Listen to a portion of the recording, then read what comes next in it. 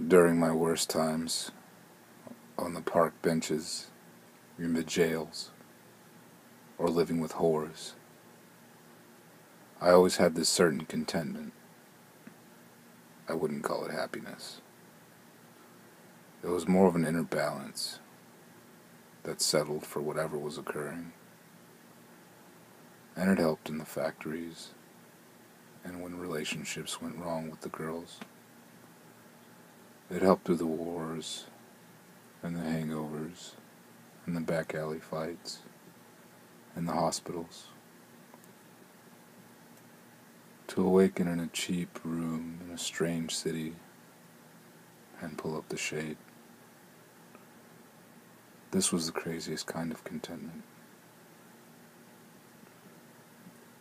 And to walk across the floor to an old dresser with a cracked mirror and see myself ugly and grinning at it all.